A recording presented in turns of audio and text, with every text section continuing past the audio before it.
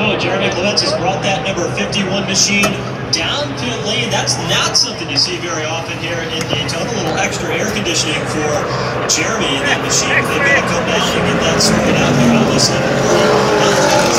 Brings us into the first caution. 19 laps into today's NASCAR Racing Experience 300.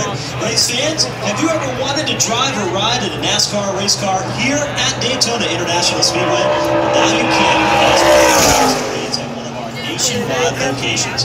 Book your experience today to drive or ride at NASCARRacingExperience.com/DS. So on to the first caution flag of the afternoon here today in Daytona. Get a good look at Michael and Nick.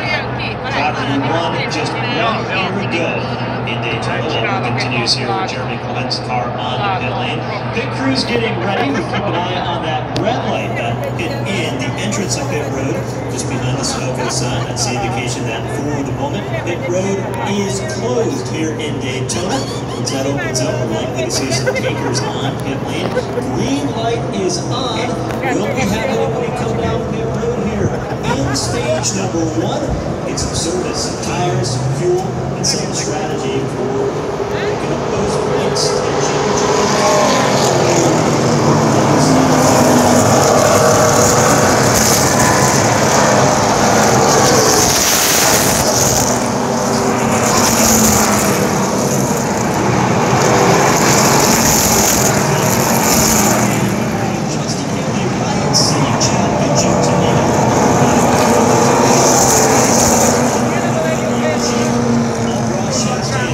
side tires for Ross Chastain, just about everybody on pit road taking at least right side tires. 4 tires top now for Chastain.